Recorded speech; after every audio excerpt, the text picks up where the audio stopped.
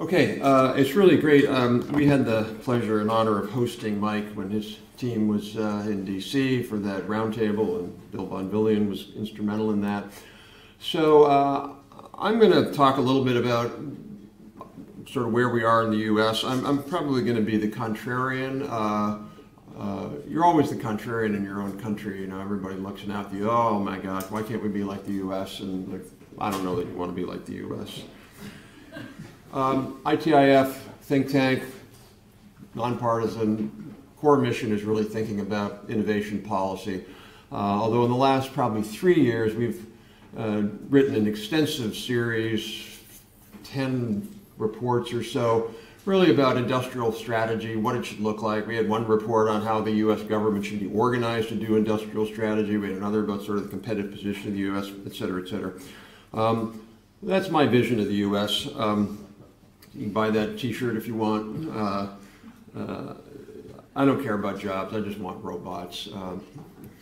Anyway, in all jokes. So a couple of major points to make before I kick off. One, we're not at an industrial policy moment in the U.S. Everybody's like, oh, you're finally at an industrial policy moment. We're not, and I'll explain why.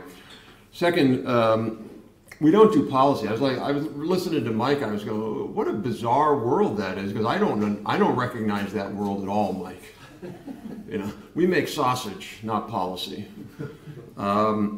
We used to make policy, and Bill will know what I'm talking about. We used to make industrial innovation policy, and that was back in the 80s and early 90s when we faced the Japan challenge. We actually had a whole system set up. We had analysis, we had task forces, we had presidential commissions, we had a congressional body. Bill, you helped lead a lot of that work. And we had a wide array of innovation policy initiatives that many now copy all around the world. The Bayh-Dole Act, SBIR, R&D tax credit. Those were all U.S. innovations. Nobody had those before this. And we did it in part because we actually had analysis and policy making. We by and large don't have that, with the exception of a few places. I would put MIT on that list. MIT's done great work. A couple of think tanks have done good work. But by and large, we don't have it in government. You go like, where in the U.S. government is the body that focuses on industrial innovation policy? You can't find it because it doesn't exist. The closest, perhaps, is in the Department of Defense, but it's very narrowly targeted to, obviously, defense concerns. So let me just quickly, what are the problems? U.S. manufacturing is very weak. The share of GDP, it's down 16%. We run a $200 billion trade deficit in advanced technology products.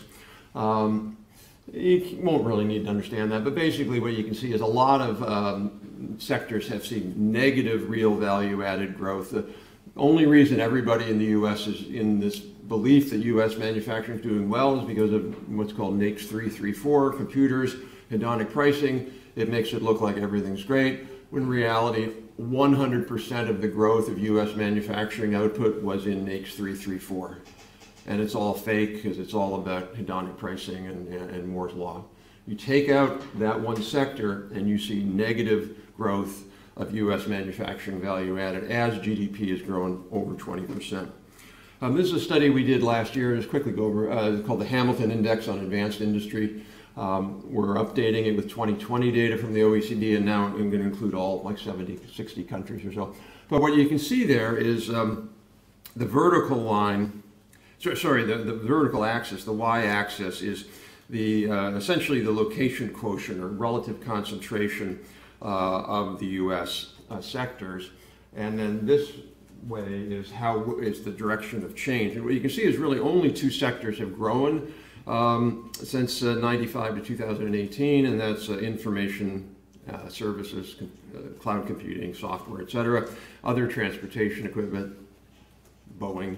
But everybody else, and you can see some of these sectors were just terrible at: electrical equipment, motor vehicles, machinery and equipment. So the picture is not a very good one for the U.S.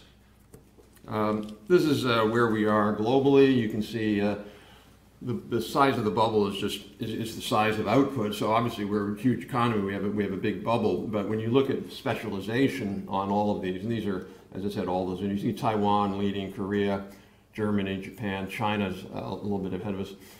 You take out Germany from the EU, not doing very well at all, and then a few other countries. Okay, so that's manufacturing productivity growth has actually been going down. Never in our history has manufacturing productivity growth declined. Never ever happened before. And yet, you will not read a single article about this issue. There's nobody in government that's done an analysis of it. We've done an analysis of it, but it's like this thing just doesn't exist. New study we just did, we lag on robot adoption. This is robot adoption per manufacturing worker, or per 10,000, whatever, as controlling for wage levels. So low-wage countries should have lower robots. You can see China, massive lead. China actually has more robots per manufacturing worker than the U.S. does right now, just on a regular basis. But when you control for wages, terrible. UK, if it was on here, would be close to last. And we, of course, run a massive trade deficit. I like to note the Europeans always talk about their digital trade deficit with us. We run a $200 billion trade deficit with Europe. But this is we account for, of all the trade deficit countries in the world, divide countries into trade deficit countries, trade surplus countries, we account for about 75% of the global trade deficit. So we just basically buy lots of stuff and don't sell them much. China accounts for about 45% of the trade surplus, or 40%. All right, drivers of U.S. industrial policy. The single biggest driver is China. That's really what's changed in the U.S. over the last 5 years. A growing recognition that China, whether you can argue it's fair, unfair, whatever, I don't want to get into that argument here, but the recognition that China has a strategy to become global leaders in a whole set of advanced industries. When we had the free trade agreement with China, we thought the deal was low-wage country, specialize in low-wage, low-value-added industries. You can make all our toys for McDonald's Happy Meals. You can make all our furniture. You can make all our T-shirts. But we'll do the real stuff. And then Made in China 2025, plus all the other things that have happened, have woken up policymakers to say, wait a minute, they aren't happy with low value added, they want high value added, and that is directly at the core of who the U.S. what the U.S. economy is and how we think of ourselves. And that goes to two things. One is the issue of dependency.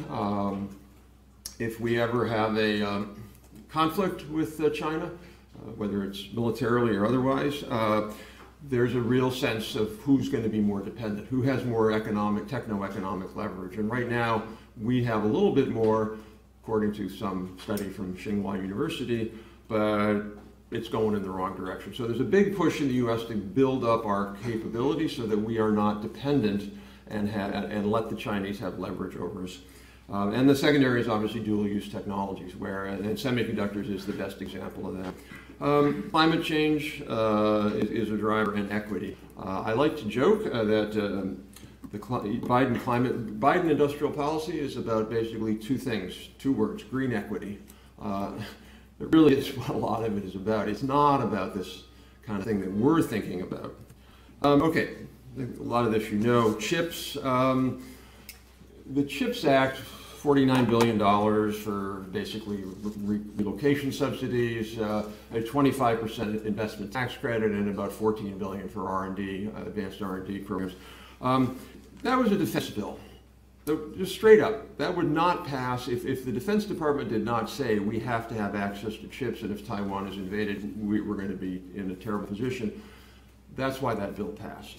Because in the U.S., if you just said, for example, there's people now talking about chips for biotech. No way that's going to pass, because that would be industrial policy, and we don't do industrial policy. The science component, so these were basically, by the way, the other key thing to understand, this was not a Biden initiative. Biden takes credit for it, which of course he would.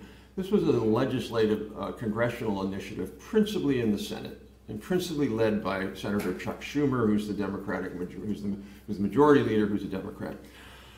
So they had this one thing called the Endless Frontier Act, and then they had CHIPS. It was over here. They were on parallel paths. They put them all together in a legislative package.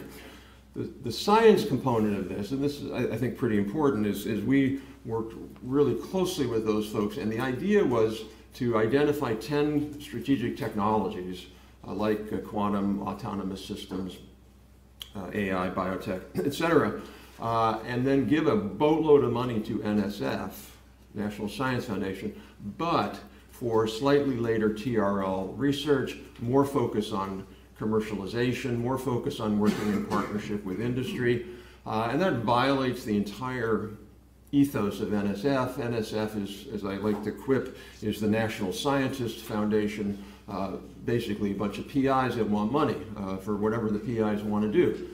And so it was designed that way, and it set up a special program in NSF called the Technology Innovation Program, TIP.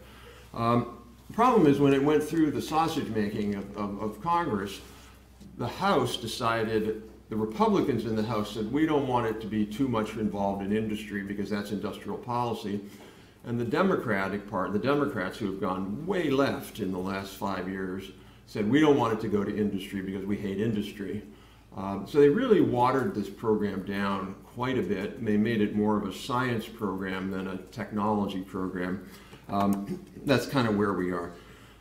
Regional innovation hubs. This is actually a cool idea because it was my idea, so it has to be good. But this was a program that recognized that almost all of the really advanced innovation and job growth was in 5 metropolitan areas in the U.S., Silicon Valley, Boston, Seattle, et cetera.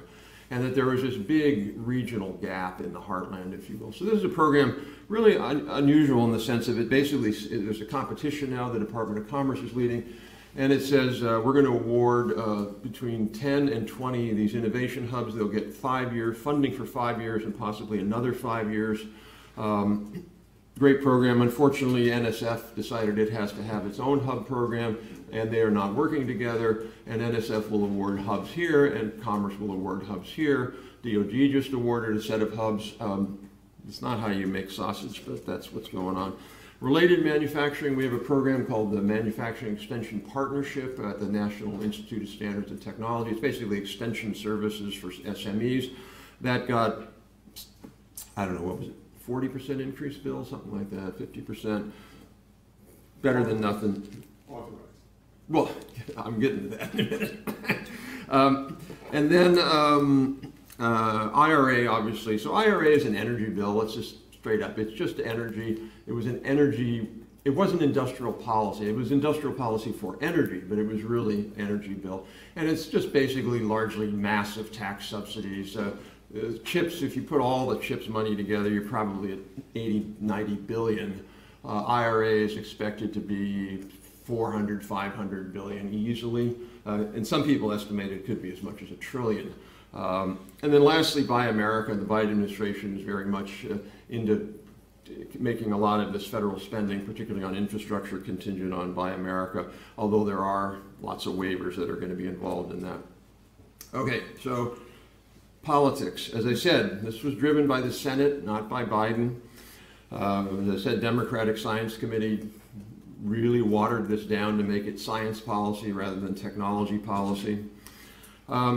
What was unusual for the U.S. in our politics is actually some Republicans actually signed on to this. So in the Senate, which was, I guess, 51 Democrats, 49 Republicans, you had 13 Republicans who signed on to that. And if you really needed 10 more votes, we could have gotten 10 more Republicans. They just didn't need the votes, so people didn't do it. But why that's important is because Republicans for a long, long time in the U.S. rejected this whole idea. But now there's a split within the Republican Party. One side are the traditional laissez-faire, supply-side economics ideologues. And the other side, though, is more about if you will, national power, national greatness, competing with China, and willing to see the role of government to really fix that. The last problem with this, I would argue, is the Biden administration has, and I say this by the way, I was appointed to the Biden administration, I was appointed to Clinton, I was appointed to Obama. I don't say this as a Republican, but I do think that the Biden administration has caused some significant problems because they've politicized the implementation of some of these programs.